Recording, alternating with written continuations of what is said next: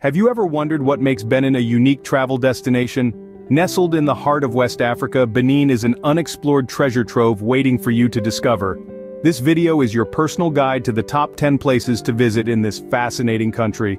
As you traverse the land, you'll find yourself immersed in a rich tapestry of culture and heritage. From the vibrant markets to the tranquil natural landscapes, you'll encounter a world that is as diverse as it is beautiful. Whether you're a history buff, a nature lover, or simply an eager traveler, Benin has something to offer you. Our journey will take us from the grandeur of royal palaces to the tranquil beauty of national parks, the bustling streets of vibrant cities, and even to places that bear witness to historical events of profound significance. So, get ready as we embark on a journey to explore the top 10 must-visit places in Benin. Starting our countdown at number 10, we have the Royal Palaces of Abomey. These aren't just any palaces, mind you. They are a vivid testament to the grandeur of the once powerful Dahomey Kingdom. Each palace, with its unique architecture, tells its own story, whispering tales of the reigns of 12 different kings. Now imagine that, 12 kings, 12 palaces, each one a chapter in a historical epic, and the world has recognized this historical treasure. Yes, the Royal Palaces of Abomey enjoy the status of being a UNESCO World Heritage Site. That's no small feat. It's a testament to their cultural and historical significance. The palaces are a reflection of the craftsmanship of the Fon people, their understanding of the world, and their leadership style. Indeed, a visit to Benin won't be complete without exploring the Royal Palaces of Abomey. It's a journey through time, a walk alongside kings, and a glimpse into the soul of a kingdom. At number 9 we have the Pendjari National Park. This park, tucked away in the northwestern corner of Benin, is a treasure trove of biodiversity. Here you'll find a multitude of wildlife including elephants, lions, and an array of bird species, each more fascinating than the last. The Pendjari National Park offers a safari experience like no other, taking you on a thrilling adventure through its sprawling landscapes. As you traverse through the park, you'll be greeted by stunning vistas that seem as though they've been painted onto the horizon.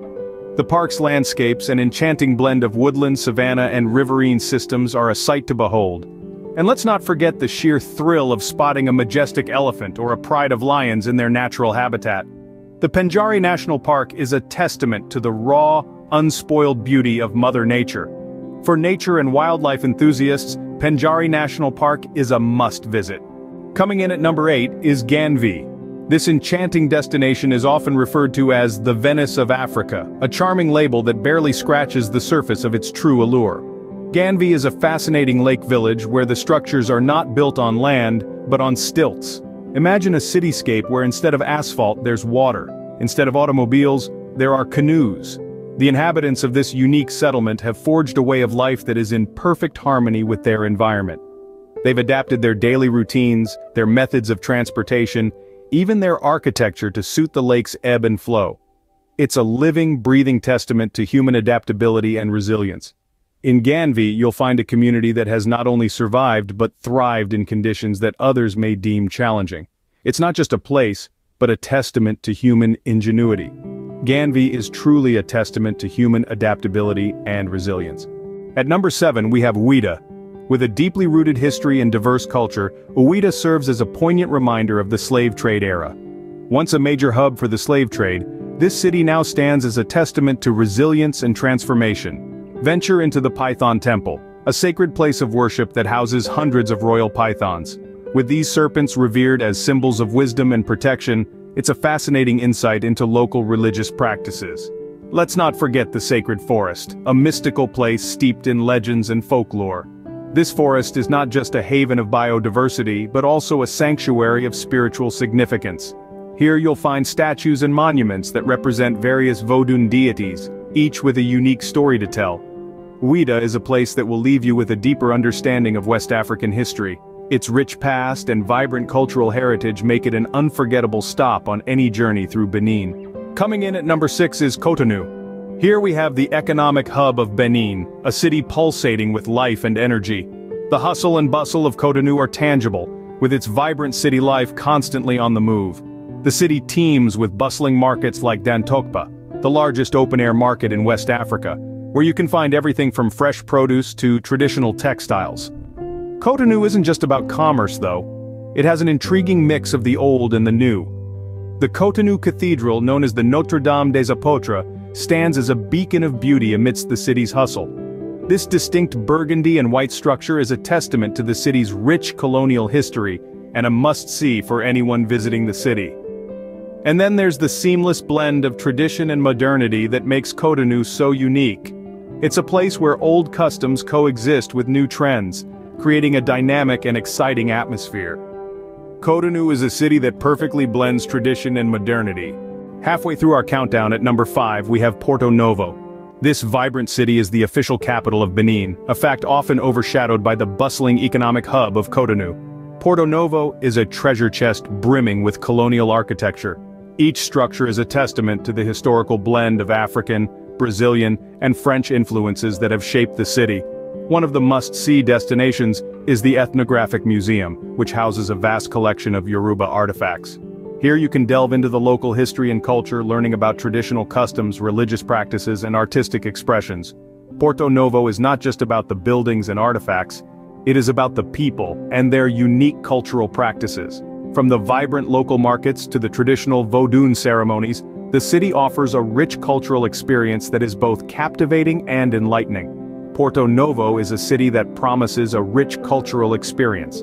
At number 4, we have Grand Popo. This gem of Benin is known for its stunning beaches, where the sand is as golden as the African sun. A perfect blend of tranquility and beauty, these beaches offer a serene escape from the hustle and bustle of everyday life. But the charm of Grand Popo doesn't stop at the shoreline. Venture a bit inland, and you'll find the mouth of the Mano River. This vital waterway is a lifeline for the local communities, providing both a source of food and a means of transportation. Lastly, no visit to Grand Popo would be complete without a nod to the cultural richness of the area. Voodoo practices, deeply rooted in the local traditions, offer a unique glimpse into the spiritual life of the people. Here you can witness ceremonies and rituals that have been passed down through generations. Grand Popo is a place where you can relax and immerse yourself in local traditions. Coming in at number 3 is Natitingu. This remarkable city, nestled in the hills of northwestern Benin, is a sight to behold.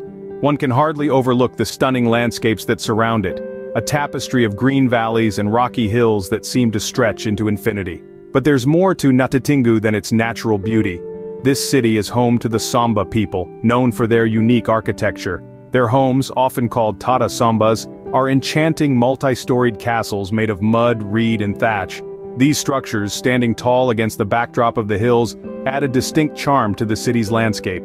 Equally captivating is the city's array of local artisanal crafts. The Samba people have a rich tradition of craftsmanship, and their hand-woven textiles, intricate beadwork, and pottery are a testament to their skills. Natitingu is not just a destination, but an experience. It's a place that offers a unique glimpse into the lives of the Samba people. Just missing the top spot, at number 2, we have Dassa. This enchanting city is renowned for its 41 hills that form a breathtaking backdrop, each with its own unique story. These hills are not just an impressive sight, they also hold significant spiritual importance. Every year, thousands of pilgrims flock to Dassa, drawn by the city's sacred significance. Here they find solace, peace, and spiritual enrichment, making their way to the renowned pilgrimage site nestled amidst the hills. But Dassa is not just about spirituality. Its natural beauty is second to none. The city's landscapes are a blend of rolling hills, lush greeneries, and picturesque vistas that are sure to captivate the heart of any traveler. Sunsets here are particularly mesmerizing as the last rays of the day bathe the hills in a golden glow, creating a scene straight out of a painting. Dassa is a place that offers both spiritual and natural beauty. Indeed, it is a must-visit destination when you travel to Benin. And finally, at number 1, we have the Door of No Return. This site, situated in Ouida, carries a heavy weight of history. It once marked the threshold that countless souls were forced to cross during the transatlantic slave trade, leaving their homeland behind forever. Its name is a chilling testament to the finality of that journey. The Door of No Return is more than just a monument, it's a deeply moving experience. Walking through its archway, you can almost feel the echoes of the past, the stories of those who were taken from their homes and thrust into an unknown world. But it's also a place of reflection and understanding, a location that forces us to confront the darker parts of human history. It serves as a potent reminder of the resilience of the human spirit, and the importance of remembering our past, no matter how painful it may be. The Door of No Return is a poignant reminder of a dark chapter in our history, and a must-visit site in Benin. And there you have it, the top 10 must-visit places in Benin. Each location, from the royal palaces of Abomey's historical grandeur to the serene beauty of Pendjari National Park, offers a unique travel experience. The floating city of Ganvié and the vibrant culture of Ouidah are sure to leave you captivated. Cotonou, with its bustling markets and urban charm, and Porto Novo's blend of tradition and modernity, provide a taste of Benin's city life. Grand Popo's idyllic beaches and Natitingu's mountainous landscape offer natural beauty, while Dassa's sacred caves hold spiritual significance. Finally, the Door of No Return, a poignant reminder of a dark chapter in human history, offers a powerful and moving experience. Each location in its unique way contributes to the rich tapestry that is Benin. If you enjoyed this video and found it helpful, kindly like and subscribe. Thank you for watching and happy travels.